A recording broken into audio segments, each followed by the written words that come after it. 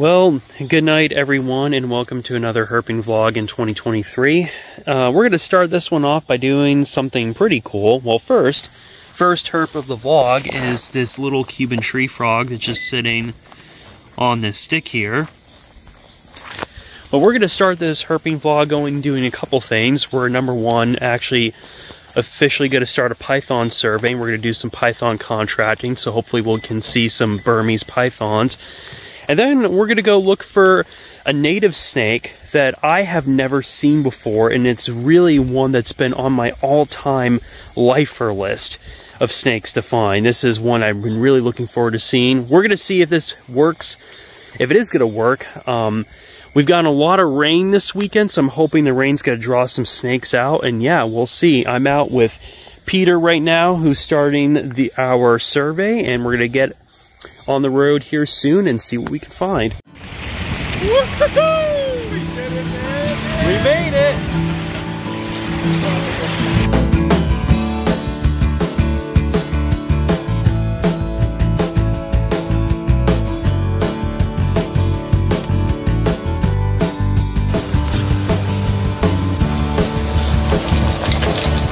Ooh, that's butter!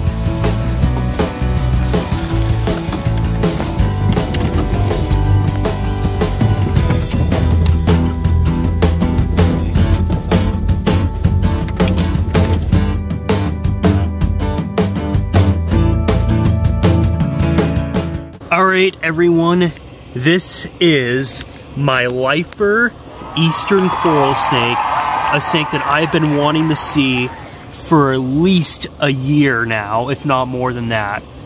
This is absolutely incredible. We road cruised this coral snake. It was heading off the road, and Peter found it at first, and then we both saw it, and it's just incredible. Just incredible. We're going to try and get this guy to calm down a little bit and then get some better footage of him, but I wanted to at least get a voucher of this eastern coral snake.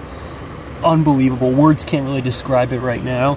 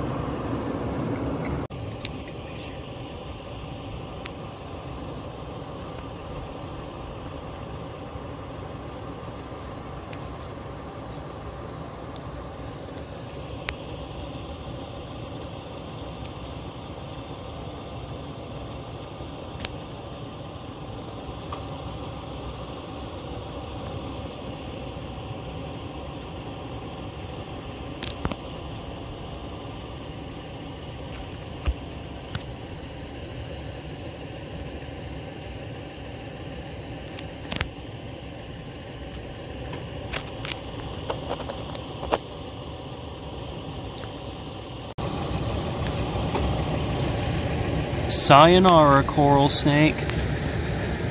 Go on and enjoy a nice, healthy life, and thank you for being patient with us. That made the night for me, right there. Disappearing.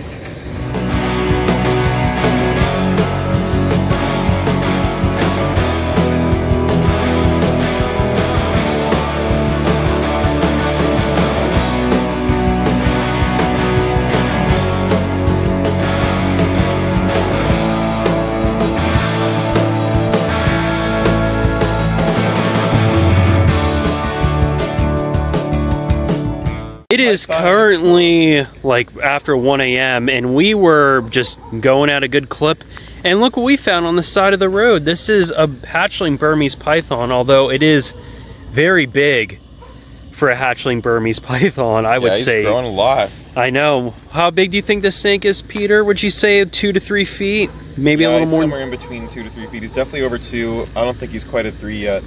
Okay. He's maybe 2.5, maybe a little bit more. Great, so this was obviously a big win for us and for Peter here, so we can get some extra money on this python survey and one less python in the environment. That's the most important thing. But what an absolutely, this is easily like the biggest hatchling that I've seen. Yeah, it's getting big. So Really cool. Maybe we'll see another python at after 1 a.m. Sure.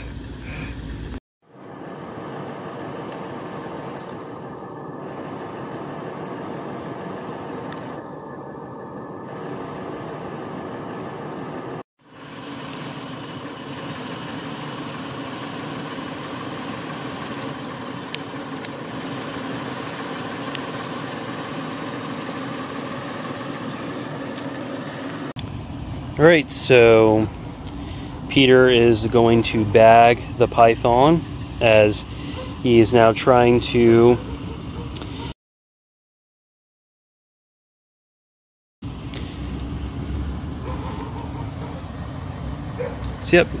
goes into the snake bag. Easy peasy. Tie up the snake bag, and a python has now been captured. Oh yeah.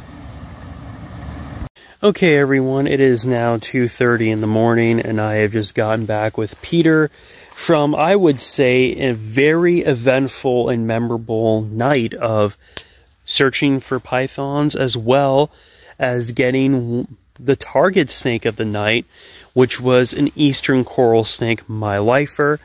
And as I had mentioned earlier, that is a snake that I have been really wanting to see since I've lived in the Southeast since 2021.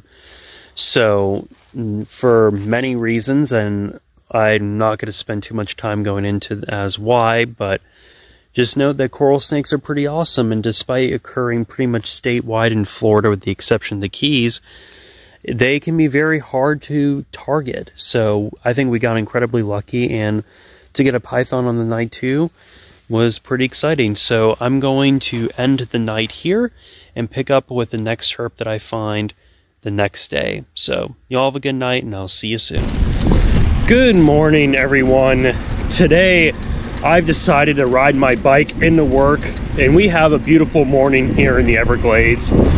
So I got a pretty long bike ride today, and hopefully my goal is to actually see some stuff crossing the road today. When I mean by stuff, I mean herps. So who knows, the ground's a little wet right now, but maybe we'll see a snake, a turtle, or something.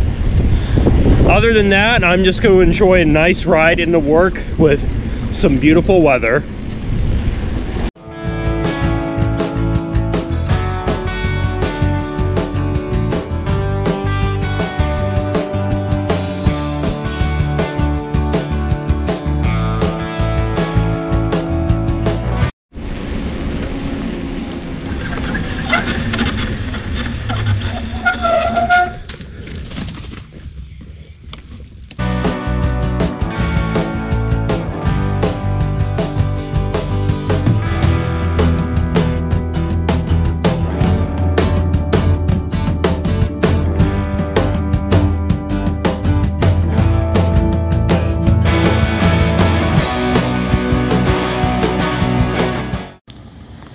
So there's this huge alligator that's pretty much taking up the entire one lane of the road.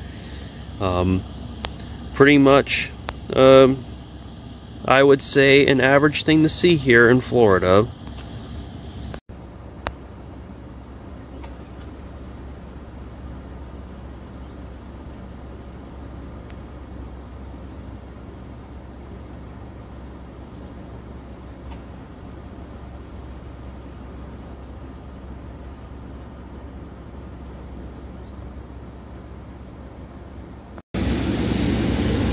And there goes an alligator.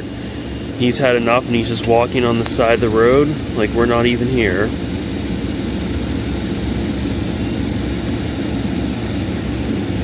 Just another day in the life of Florida. Oh look, he was moving a little faster. And he's gonna go disappear into the woods. So we just came across this Florida red-bellied cooter on the side of the road. Get out of the shade there, but yeah, I believe this is could be likely a female. that's just walking along the side of the road. We'll make sure she gets off safely, and who knows what else we'll see today. So right over here, that little brown tail is the outline of an Everglades racer, and as we get closer to it, it's just going to flee into the sawgrass.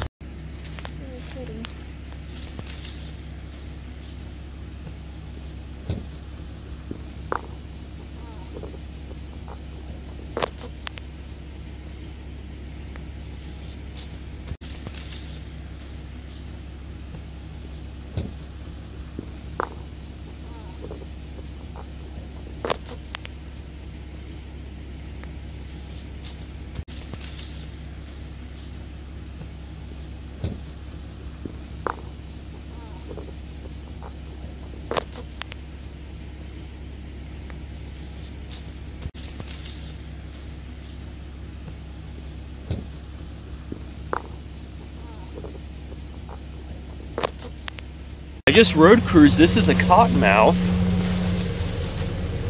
that was on the road, and he literally just shot right off of it. So that's pretty cool.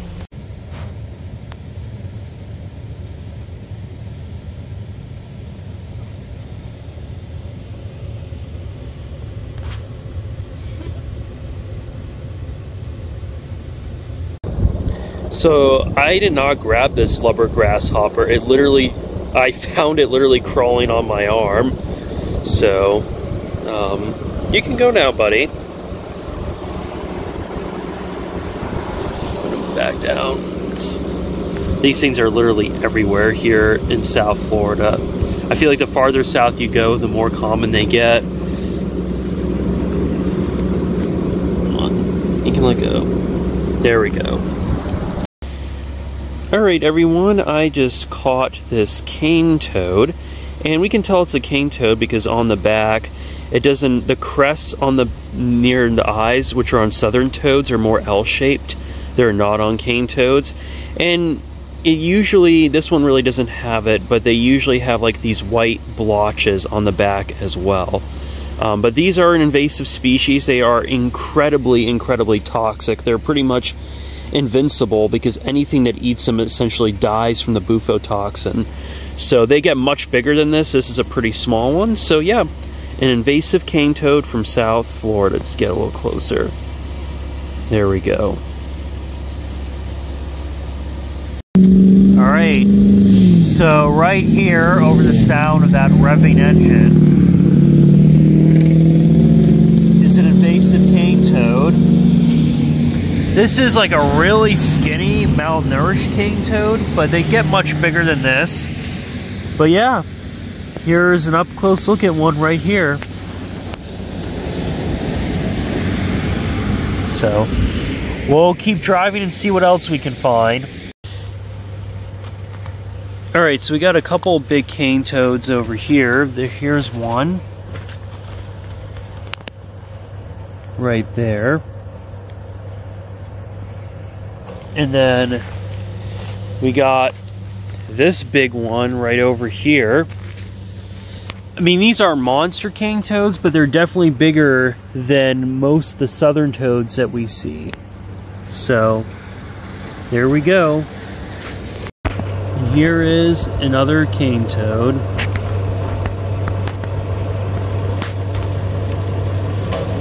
So, yep, in the United States, they are only found in South Florida, where we are right now, and Hawaii.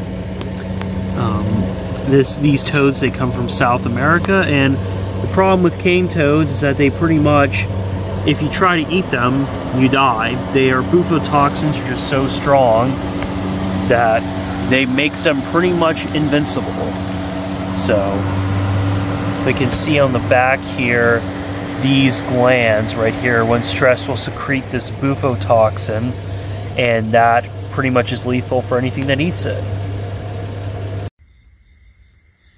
Okay everyone, this is going to be the last night of road cruising in this particular herping vlog. We're going to go out and do some road cruising in the Everglades, and the last time that I was cruising in the Glades, was actually one of my best snake nights that I had in a while in that area, in terms of the abundance of snakes that we found. Prior to that, things had been relatively slow, so I'm kind of curious, is tonight going to be another good night, or are we going back to the way things have been recently? There's only one way to find out, and that requires me to get on the road and go look for some snakes, so that's what I'm going to do. Let's see what we can find. Alright everyone, this might be the fastest I've gotten a snake on the road, or the earliest, or on this particular road.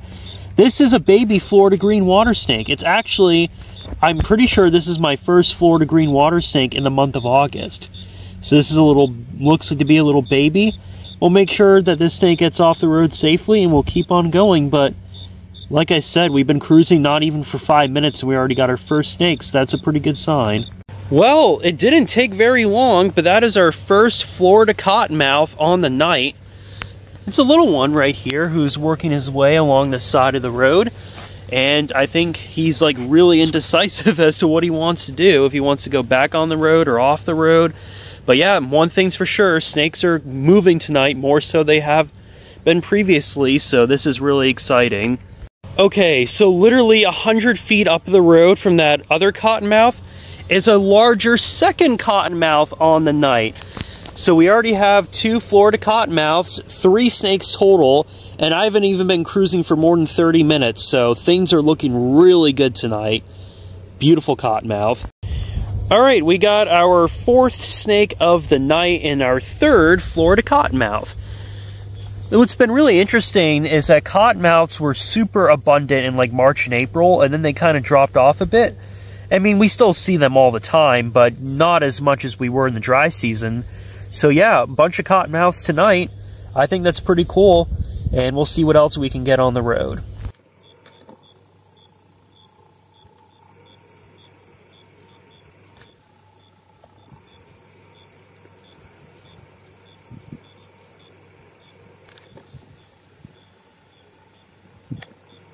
Well, I had to swerve out of the way, but I was able to avoid hitting him. This is cottonmouth number 4 on the night. Another fairly small cottonmouth. We're going to make sure this guy gets off the road safely, and then we're going to keep on going. But good to be seeing a lot of cottonmouths tonight.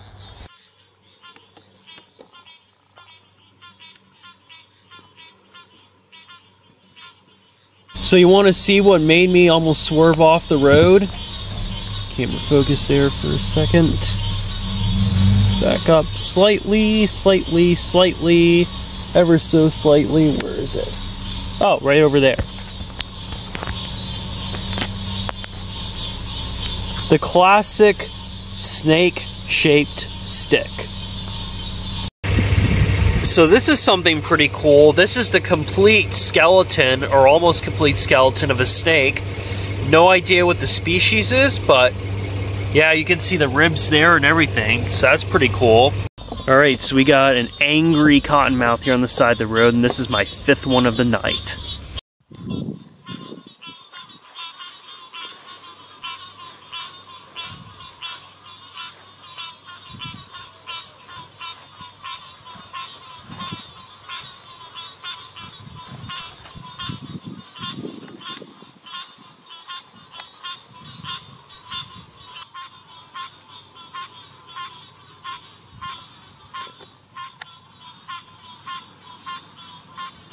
Well, the cottonmouths are really moving tonight. Is this a cottonmouth? Nope, it's not a cottonmouth. I lied. This is a Florida banded water snake, our 2nd species of Nerodia, and he's going to zoom right into the grass there. I thought, I was like, oh, that is a cottonmouth. I'm like, no, just a banded water snake. And it was literally right up the road from where we saw the cottonmouth. So that's our, what were we up to? 5 cottonmouths? 5 cottonmouths and 2 species of Nerodia, so 7 snakes total, and we're only on 1 pass. Just look at that beautiful night sky. That's a nice crescent moon over there. Yeah, there is actually quite a bit of traffic for a Monday night in the Everglades, but we'll see what else we can get.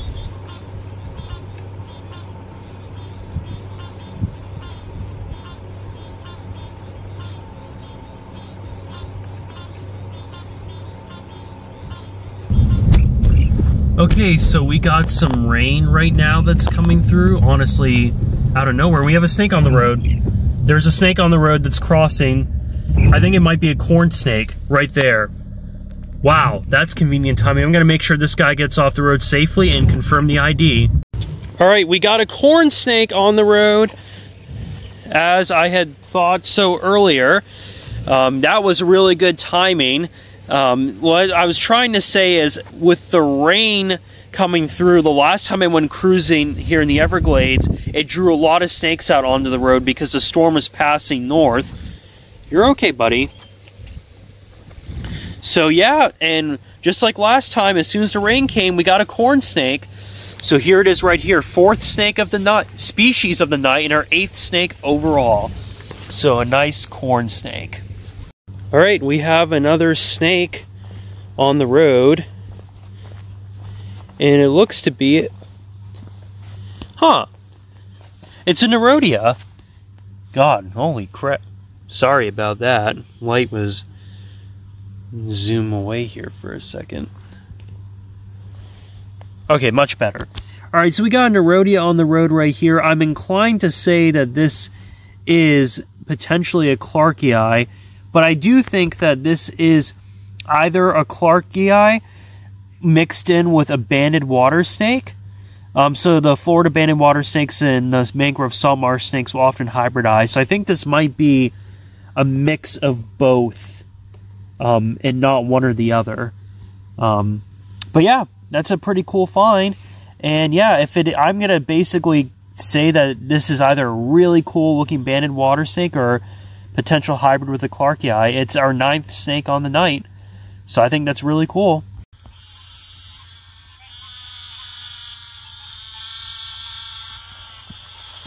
So that sound you hear calling over there, those are all eastern narrowmouth toads. They're just going to town tonight.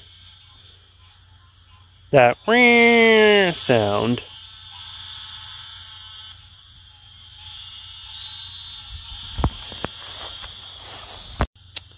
Alright, we got our 10th alive snake and our 5th alive species.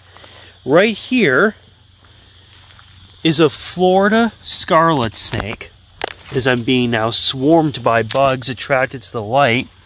So apologies for that. It looks like, you can see his head. You zoom in a little more. Kind of tucked underneath the leaf here. Let me get a better view. See his little shovel nose. He's tongue flicking. So, yeah, that's a pretty, I would say that's a fairly small scarlet snake. Wow, these dragonflies just love my headlamp. There's a better look at him there. So, yeah, pretty cool. Zoom out a little bit. So, yes, as I've said in previous videos, scarlet snakes are pretty common in South Florida. If you're out at night, you can see them just moving around like this. So, pretty cool. We'll keep walking and see what else we can find. But there goes our first scarlet of the night. So right here, this looks to be, I'm going to say that's a green. Oh God, mosquito just bit my hand and it hurt. Zoom in. I'm pretty sure that's a green tree frog. It might be a squirrel tree frog as well. I struggle sometimes to identify the two, but it's a native frog and the Cuban tree frog, so I think that's always a good sight to see. So we are on our way back, and I'm pretty sure we've road cruised the same Nerodia. We found this guy earlier, and I think it's in the same spot. Yeah, I think this might be that one Nerodia where I'm unsure if it's Clarkii or Florida banded or a combination of the two. But yeah, we're getting him now later, so we'll I guess just leave him be. There's really no one on the road right now. We'll keep on going, but here's a, see if you zoom in a little more. There we go. All right, we got our 6th cottonmouth of the night, and this is without a doubt the smallest cottonmouth on the night. We can see the little yellow tip tail right there, indicating that is a young snake that is still relying on caudal luring for predating. So yeah, this is the smallest cottonmouth of the night. It's a little after midnight right now, and get a better look from him on this side. So some of these younger cottonmouths, they have this really stunning coloration. This one maybe not the most profound, but still really cool. Overall, this is the second snake that we've seen on our second pass, and the first one we found was a snake we already saw earlier. So this brings our total, I think, to 11 alive snakes on the night, which is really cool. And who knows, maybe we'll see some more. And there's the cottonmouth working its way onto the road. So, alright, we'll keep going, see what else we can get. Looks like I got a hitchhiker, a grasshopper that is not a lubber. So, see how long he stays on for. Well, it is almost 1 o'clock in the morning, and we have our 7th cottonmouth of the night. Haven't had a big cottonmouth night like this in a while. And yeah, this is probably not the biggest one we saw tonight, but definitely not the smallest either.